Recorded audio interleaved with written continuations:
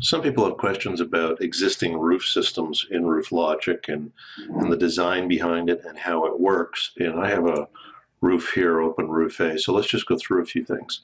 So if I want to apply a roof system, I can just hit this button here. We used to have it, our more veteran users have had RoofLogic for a while. Remember, you used to have to come to here and apply a roof system. Either way, it's the same thing. So I'm going to go here. And when you apply a roof system, the name there is for a more expressive name than just BUR, EPDM, or one of the base types. So I'm going to put in there, and I might want to put the insulation thickness in there. It's made to be a more expressive name. Now the base types were often asked, can you change the base types? No, you can't. If you have a base type you've run into that you think should be in the system, at this point we really shouldn't have any that are not already in the system, but if you do, talk to us. The base types have a very specific programmatic chore in the system. For example, when you're choosing conditions, we use the base type to decide which conditions to display. Once we've added repair features to RoofLogic, it's going to be the same thing. You're going to choose BUR repairs are the ones that will be suggested to you rather than EPDM repairs. We can't go on just what you typed in here. We have to have something that's set in stone, and that's why you can't change these. Now, of course, we have manufacturer, if you know the manufacturer, and the asset value. If you're doing a due diligence report and you've been asked to tally up the current value of this asset, we don't calculate it, you just type it in there. The installation date, either estimated, unknown, or actual. So if it's estimated, an easy way to set it is if I think it's a 5-year-old roof, I highlight the year and on my keyboard tap down on the down arrow 5 times. 1, 2, 3, 4, 5. That's a 5-year-old roof. And then projected design life is the manufacturer's suggested design life. In other words, it matches the warranty. Is it a 20-year, a 15-year system, a 25-year system?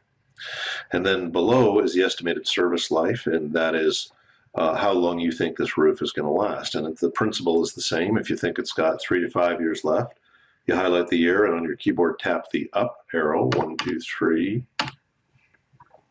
and you'll see down here it will have calculated 3 to 5 years. It's 3 plus the 2-year offset to give you the 5, so 3 to 5. You can set that offset to 0 if you really want to say, okay, it's got 3 years exactly left, but most people don't want to do that. They want to say, have a 2-year offset or a 3-year offset, and you can just adjust that. Now, once I save, a question that we're often asked is people say, well, I made a mistake. I go back into the roof system. Why can't I change the type? My programmers could answer that better for you, but it's likely that you won't understand the answer. But there's a technical reason, a hurdle why you can't change that. So what you have to do is remove the roof system and replace it. And we may overcome that one day, but right now we haven't. So let's talk about removing the roof system. So if I go to the roof system here, this is the only place I can remove it. Now, if I've made a mistake and I want to change the type, that's one reason I would remove it. In this case, my example, the roof actually did change. We changed it from BUR, it's now a mechanically attached EPDM. So you don't just change the roof. So if I go to edit, you don't just change it here because you can't change the type. I could put an EPDM up here, but that doesn't change the type. So there's a very specific process in RoofLogic where you have to right-click, remove the roof system, and now you've got back to where we started. And I can, from here, I can apply, or like I said, you can hit the button over here, but I'm going to go ahead and apply. And now I'm going to change it to my mechanically attached.